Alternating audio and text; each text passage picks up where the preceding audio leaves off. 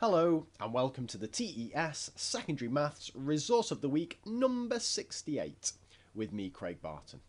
Now, as you've probably heard me mention in this series of Resource of the Weeks, I've got an absolutely wonderful Year 11 class this year, and they'll be doing their GCSEs in June, and I'm hoping to get plenty of A's and A stars out of them. And seeing as we're reaching that kind of revision time of the year, I'm asking them for requests for topics that they want me to go over. And one that keeps coming up is 3D trigonometry. And it's something I can sympathise with because, again, as I've mentioned many a time over the last few years, my spatial awareness is absolutely useless. And once you add that extra third dimension into the mix, I really struggle. So I'm always on the hunt for resources that would help me understand and get to grips with those spatial concepts.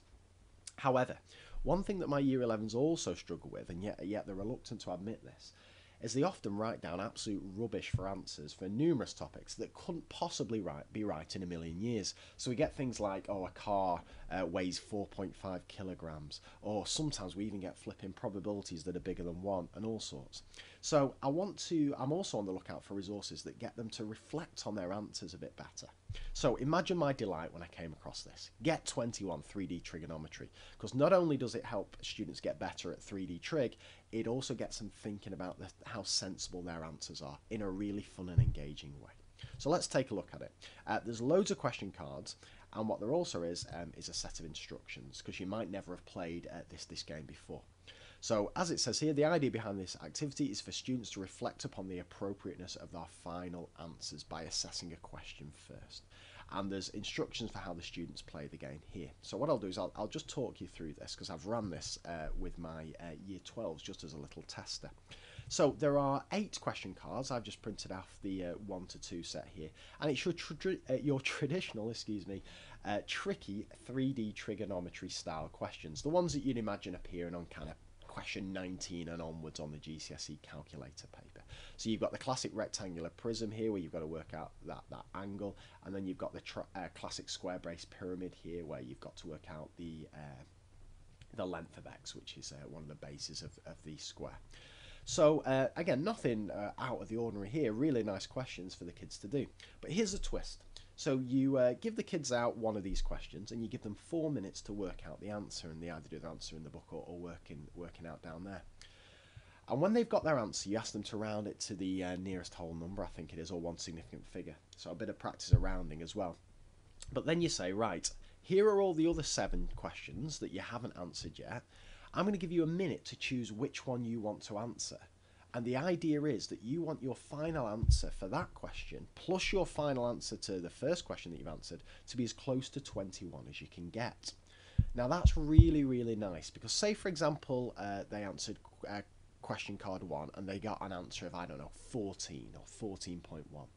Then they need to quickly scan across the other 7 questions to see if they can find one where they reckon the answer is going to be about 6 or 7.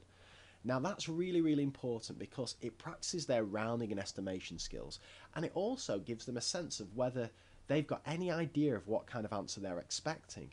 Can they work without a calculator? Do they know if they do the sine of 30 that it's going to essentially halve anything they multiply it by? Are they good at sensing whether if an angle's bigger than 45 degrees, whether the height's going to be taller than the base or not? So it gives them a really good insight and a really good test of their own understanding of whether they can judge the size of answers. And then of course give them another 4 minutes to work out the actual answer to question 2 or the second card, whatever it is, add their answers together, and we've got a bit of a competition to see who's got the closest to 21.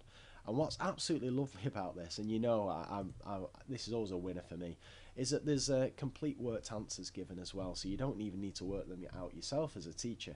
You can project these on the board and even give these to the students as little revision cards.